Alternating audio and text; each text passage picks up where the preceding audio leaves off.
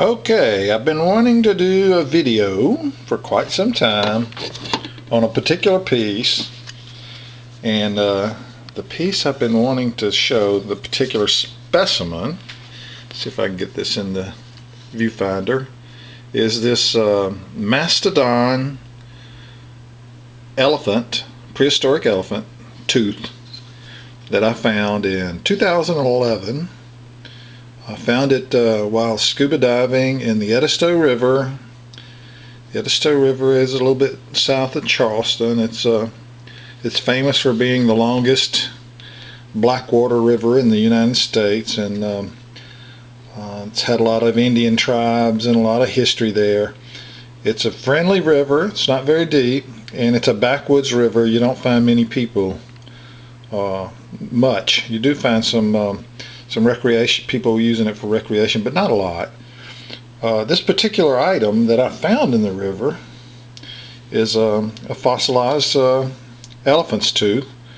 The thought was that it was a Gomphotherium, which actually, as we researched it, we found that it looked more like a Mastodon tooth, which surprisingly are not that common among collectors. I mean, there are some around, but I have looked at the fossil shows and I've looked online, and you don't see that many of them. And when you do see them, you don't generally see them in the whole piece like this. This is about 4 inches by 7 inches, and it's got a coating on it from the millennium, or however many years it's been laying out there in the river, and I decided not to take the coating off because the coating is just really difficult to take off, and I think it might destroy the tooth. I don't want to take any chances on this thing, since this is a nice pristine specimen of a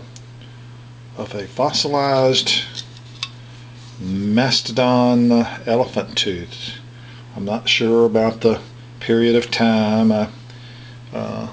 You can look it up, but I just wanted to show it off. Okay, now another piece that I wanted to show off, and I won't take but a minute on this. This is a fossilized scallop that I found offshore Charleston, South Carolina, scuba diving offshore Charleston, South Carolina, in a limestone bed. Okay, doing quickie here on this piece. This is called a Murex. It's a snail shell from, it's fossilized. It goes way back.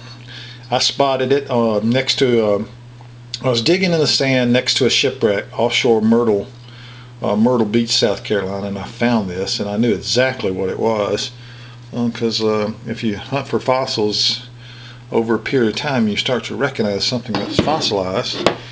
Now here's some other fossils. This piece here came from the Aurora open pit mine in North Carolina. It's a scallop clamshell. It's not uncommon among fossil hunters. And then let's see, here we have some more. This piece here is a golden colored Mastodon. Not Mastodon, I got Mastodon on the brain. This is a Megalodon shark's tooth. This was found in the Edisto River, and I polished it up a little bit, maybe just a little bit too much, but it was a nice find. I found this in 2011.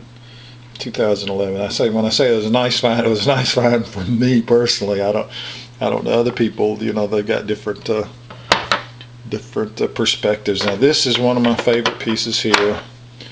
This is a copper color Angustiden shark's tooth, which was found in the Cooper River.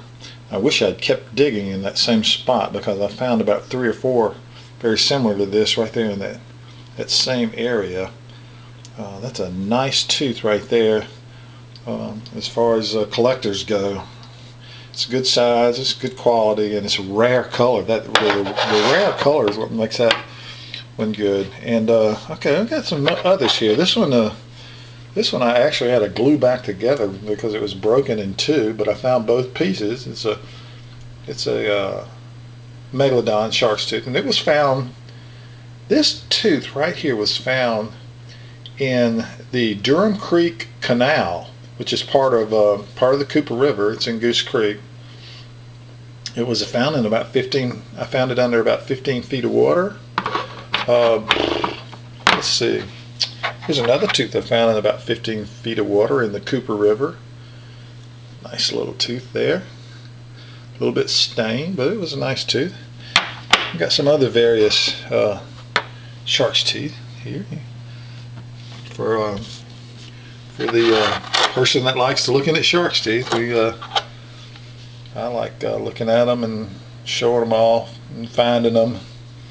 It's always a lot of fun. But anyways, just various shark's teeth found in the rivers and underneath the overburden here in Charleston, South Carolina.